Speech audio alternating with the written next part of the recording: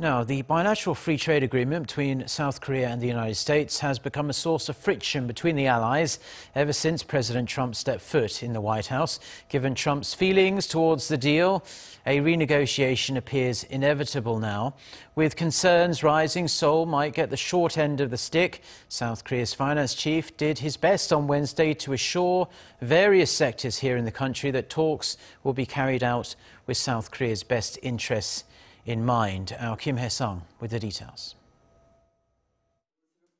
Korea's national interest will be the top priority when it comes to renegotiating the Korea-U.S. free trade agreement.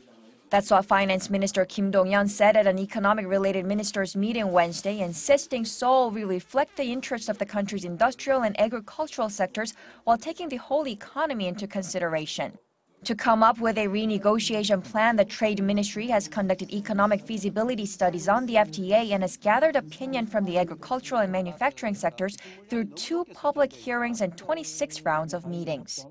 According to government data, Korea's trade surplus with the U.S. reached a peak of $25.8 billion in 2015, but it has been dropping since. It's expected to fall below the $20 billion mark by the end of this year, a low not seen since 2012.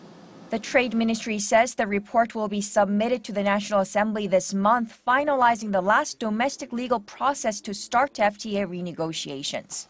This comes after the leaders of South Korea and the U.S. agreed to speed up the process of amending the trade pact during their summit in Seoul in early November. But to kickstart renegotiations, the Trump administration has to go through its own domestic process.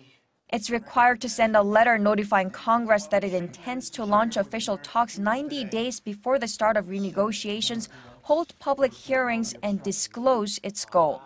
Kim Hyesung, Arirang News.